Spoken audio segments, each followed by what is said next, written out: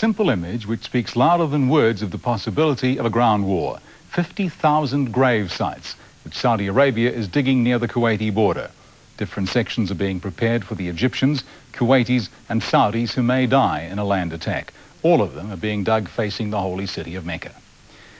And on the eve of a possible ground war, a reminder of our coverage of the Gulf. Baseball and cricket were surprised to hear Baghdad's claim that they were spearheading an advance into Iraqi territory.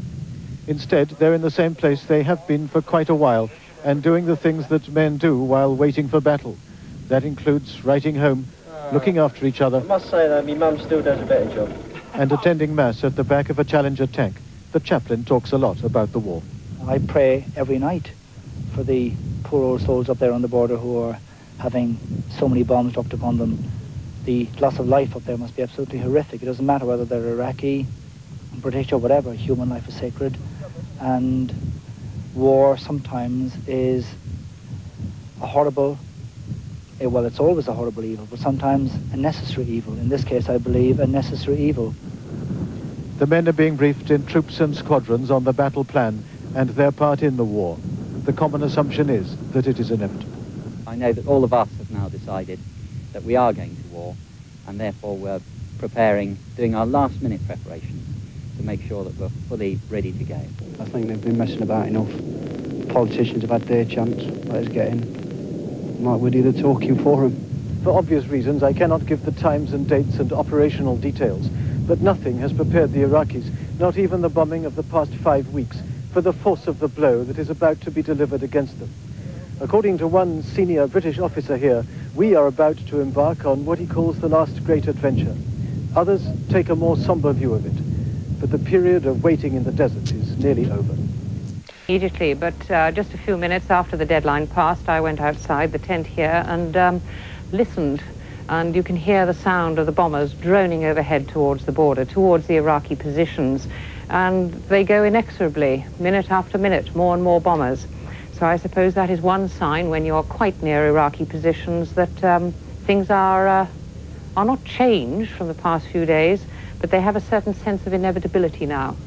Yes, what is the reaction among the troops on the ground to the clear prospect of the ground offensive being inevitable?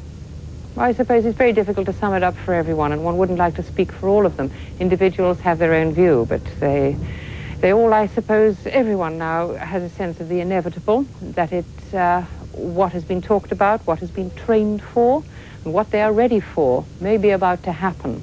I think at least the people who are in the army here, in the British Army and in the Allies, at least know one thing, and something which, though it may seem something naive to say, the Iraqis may not have grasped.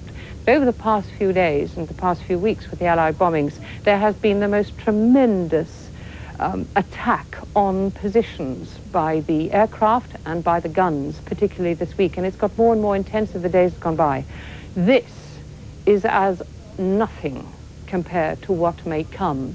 The firepower here and the intentions and the determination of the Allies is very great indeed. And earlier in London, Kuwaitis in exile waited apprehensively as the minutes ticked away to the expiry of the Allied ultimatum to Saddam Hussein. There was a somber mood amongst exiled Kuwaitis here as the deadline came and went with no sign of an Iraqi withdrawal. The final Allied ultimatum to Iraq to begin the pull-out from Kuwait expired a few seconds ago. Few expected Saddam Hussein would comply, and there was resigned acceptance that a ground war would be needed to force him out. We knew all along he would never comply with any international resolutions, and he has just proved that. His reliance on his own power can only be answered by brutal force and power, which is the only language he'll understand to get him out. Most Kuwaitis think any ground war would be short, but few doubt the devastating impact it's likely to have on their country.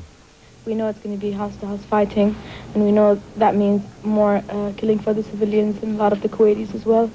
Unfortunately, we have no choice. The Kuwaiti people have been calling for an intervention from the beginning. They're taking the chance because for them it's better than just waiting and being killed and tortured and rounded up. Most Kuwaitis say they gave up hope of a peaceful end to this conflict months ago, and they're now urging Allied commanders not to delay in launching a massive and decisive ground attack to liberate their country.